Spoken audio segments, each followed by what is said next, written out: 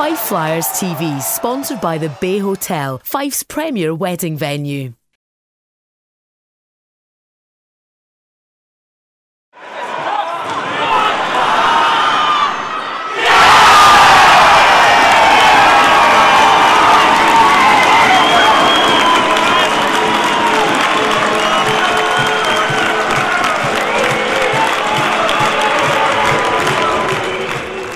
Well, I just kind of hopped on the ice. I think it was ours, had it on the far side, and I saw two guys low, and I just kind of screamed as loud as I could for it, got on a breakaway, and shot and hoped it went in. It was one of these ones that you kind of had to get and you had to bury, otherwise you were probably never going to live it down, I guess. Yeah, and as a D-man, I don't think I've ever been on a breakaway before, so that was a first for me, and yeah, it was good.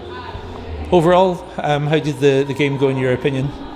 Yeah, it was pretty good. We had a couple of times where we tired. I think that's conditioning. We got hemmed in our end a couple of times, but when we got it down low and we got them moving, got it to the point, got pucks on net, I thought we did pretty well.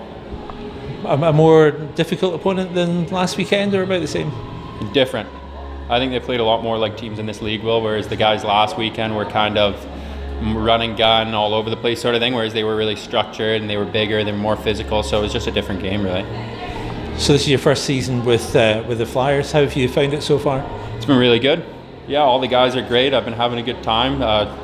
Everything off the ice has been super professional, and on the ice, I mean, if you scored a goal in my first 10 games, I would have been happy, so this was a pretty good start. What was it about the Flyers that made you think, yeah, I want to go and play for them this season? I heard a lot of good things. I know Aaron and Jeff had talked. Aaron, my coach last year, they talked a lot, and Aaron said that Fife was a pretty good place to go.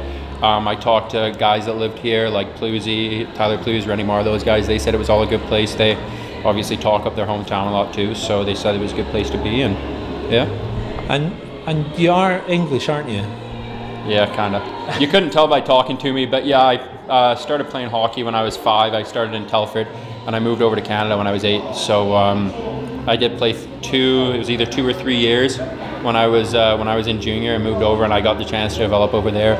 Okanagan Hockey Academy was good for me. I played on some good junior teams over there, so that was really good for me. I don't think I'd be here today if I hadn't made that move.